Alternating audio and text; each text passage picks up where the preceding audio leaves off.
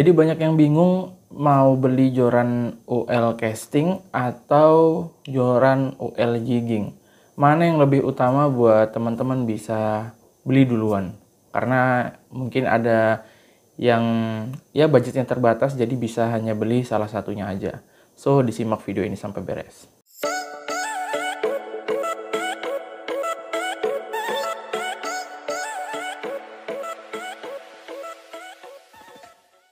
Assalamualaikum warahmatullahi wabarakatuh teman-teman. Balik lagi bersama saya Muhammad Ramsa di channel Ultralight Fishing BERAU. Jadi hari ini saya mau coba sharing pada teman-teman. Jadi kemarin memang ada beberapa dari teman saya juga itu bertanya mana yang bisa lebih dulu buat teman-teman miliki ya.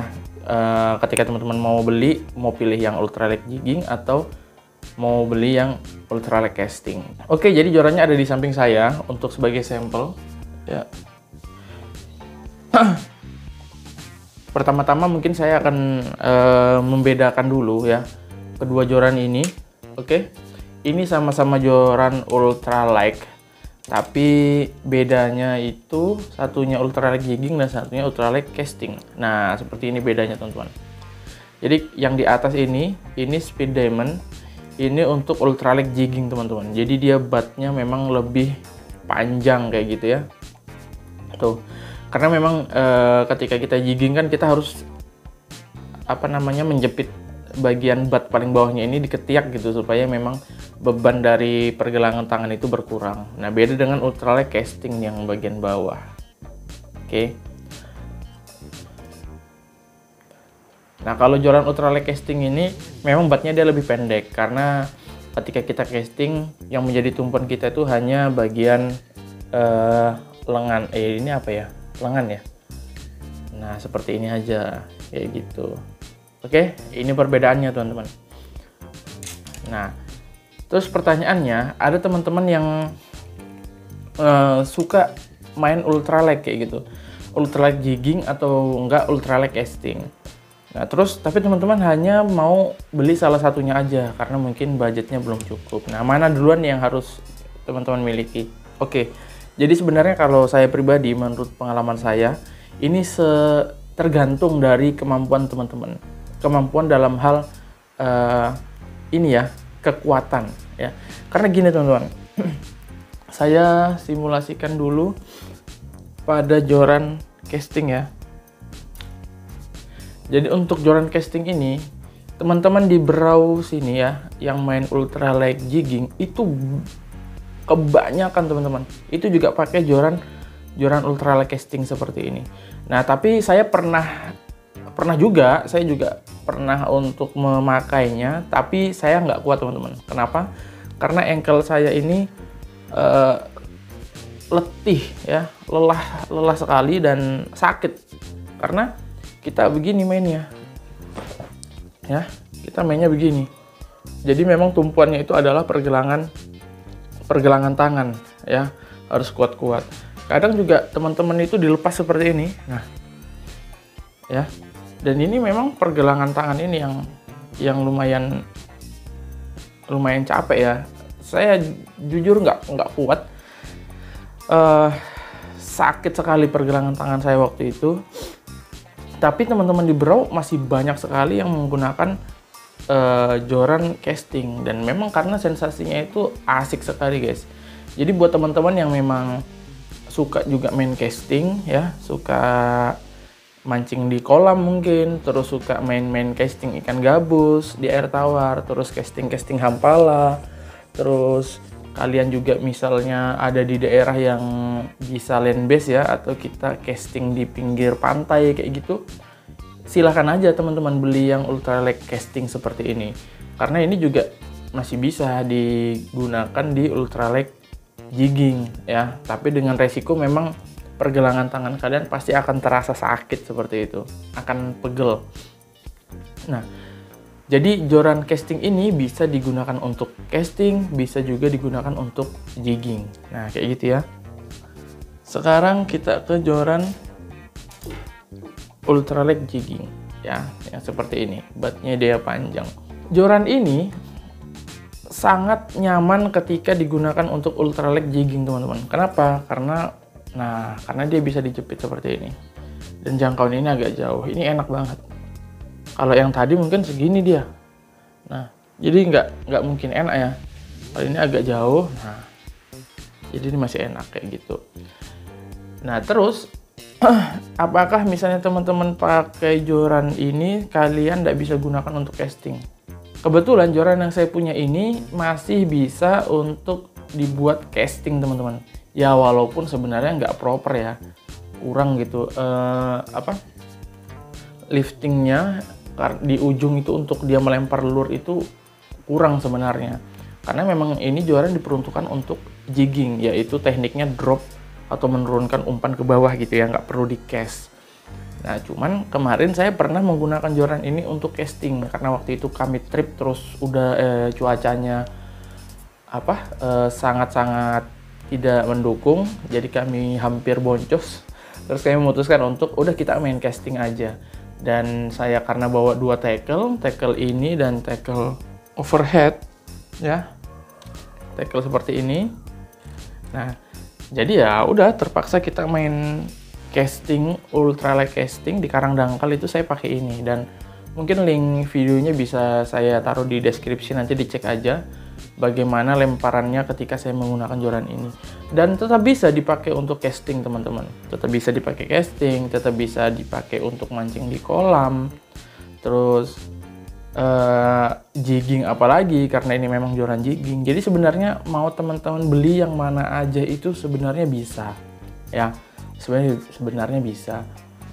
Yang penting bagaimana teman-temannya sendiri ya, kemampuannya, bagaimana teman-teman sendiri untuk bisa menerima resiko yang ada ya. Ketika mungkin Joran casting dipakai jigging, pergelangan tangan kalian pasti akan sedikit terasa sakit ya, pegel kayak gitu. Dan kalau misalnya Joran ultralight jigging kalian buat casting, ya mungkin lemparan atau cast-nya itu nggak bisa terlalu jauh karena memang dia di bagian ujungnya sini itu tidak disetting untuk melempar kayak gitu.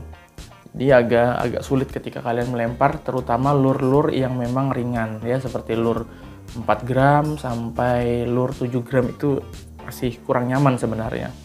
Beda dengan misalnya kalian punya ultralight casting kayak gini.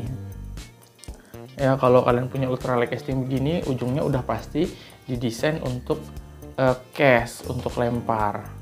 Kayak gitu, teman-teman. Oke, jadi harapan saya ini bisa menjawab ya pertanyaan teman-teman, mana yang harus atau mana yang bisa dimiliki duluan. Kalau misalnya salah satu dari Joran ini itu kalian mau beli, mau Joran ultralight casting atau Joran ultralight jigging, teman-teman. Nah, selanjutnya mungkin saya sekalian aja mau ngebahas tentang reelnya nih. Nah, kalau reelnya itu bagusnya reel berapa ya kayak gitu. Kalau saya merekomendasikan buat teman-teman, paling tidak kalau misalnya teman-teman mau diperuntukkan untuk casting dan juga jigging, mungkin bisa di size 2000 paling besar ya. Atau sebenarnya idealnya tuh 1000 ya. Tapi memang PE yang teman-teman gunakan itu PE 0,6 atau 0,8 dengan panjang 200 meter di PE di reel 1000, teman-teman. Itu udah sangat bisa banget untuk kalian ultralight jigging dan ultralight casting. Buktinya lihat aja di video-video saya sebelumnya ya, nanti dicek aja di deskripsinya di video yang mana saya menggunakan line atau PE itu ukurannya 0,6. Nah, 0,8 itu ada teman-teman saya untuk jigging, dan ikan yang naik itu sampai 8 kilo, 7 kilo ya, bahkan ada yang hampir 10 kilo kayak gitu. Nah, kalau saya untuk di masing-masing Joran yang saya punya tadi ya. Jadi kalau di yang di Joran casting saya, ini saya pasangkan reel 1000 ya. Jadi memang saya desain Joran ini seringan mungkin. Saya pilih reelnya ini Shimano Stradic CI4 ya, karena memang bahannya CI4 ini, Stradic yang CI4 ini dia dari karbon. Jadi memang ini ringan banget teman-teman untuk casting. Nah, ini juga bisa banget untuk dibuat jigging ya. Bisa banget untuk dibuat jigging. ya, dengan reel ukuran 1000, PE-nya terus PE 0,6, panjangnya 200 meter. Ini kalian untuk UL jigging bisa banget teman-teman, ya. Dan ini saya pastikan ringan banget. Saya juga nanti kemungkinan saya lama ini udah nggak turun mancing karena kesibukan kerjaan.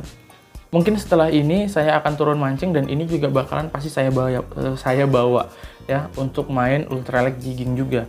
Ya, untuk mungkin main di ya jig-jig yang 20 gram itu saya mungkin bisa pakai ini karena nggak terlalu berat dan saya nggak akan terlalu capek ya. Nah, ini bisa teman-teman, kalian pakai 1000. Jadi penampakannya seperti ini ya. Ya, ini ideal lah ya. Ini ideal untuk Joran casting. Nah, ukurannya 1000. Ini untuk Jorannya sendiri, ini lens-nya itu 1-4 lb. Nah, kalau untuk Joran jigging saya ya. Nah, kalau ultralight jigging saya, jadi ini saya pasangkan reel 2500 ya. Jadi Stradic FL 2500. Ya, kenapa saya pilih ini? Ya karena memang bodinya dia kuat ya, ini memang dari metal kayak gitu. Terus 2500 saya kasih PE1, ini bisa masuk 300 lebih dikit kayak gitu. Ini full teman-teman ya, ini senarnya full, ini saya tutup senarnya full kayak gitu. Nah, jadi ini memang untuk betot-betotan pakai Joran Speed Demon yang PE 0,3 sampai PE1 ini memang ideal banget gitu ya. Nah, ini penampakannya tuh. Jadi dia ini idealnya memang reelnya maksimalnya sebenarnya reel 3000 pun masih masuk kayak gitu.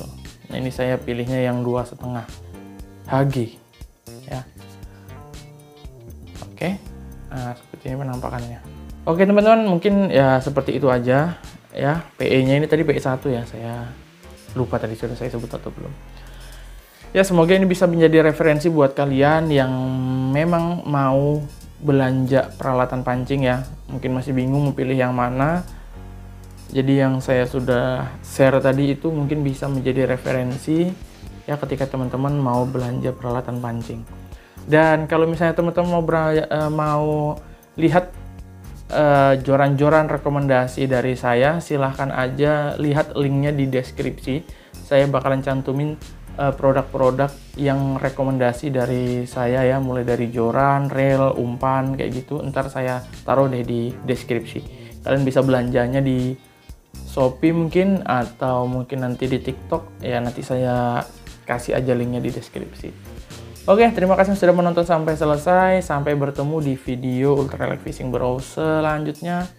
Assalamualaikum warahmatullahi wabarakatuh. Bye.